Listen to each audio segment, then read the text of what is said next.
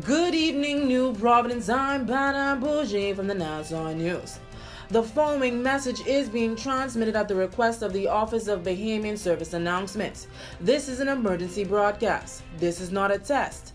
Citizens of Bahamian descent residing in Nassau, New Providence, utilizing the local bus transportation services are advised of the following. 1.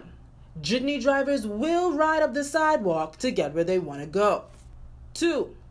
Jitney drivers will race other buses to get to busy locations.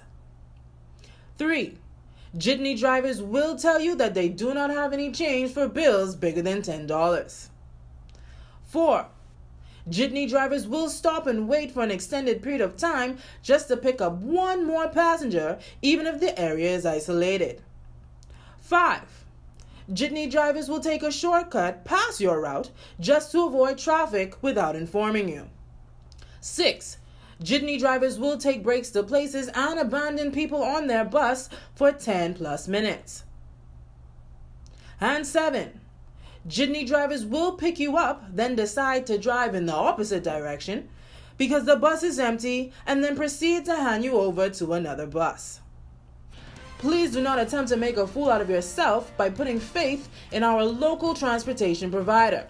The regret will be dire and the consequences will be great. Please remember to listen for updates as this message will repeat itself. This has been a Bahamian service announcement. Your program will continue shortly. They laugh and they laugh and they laugh.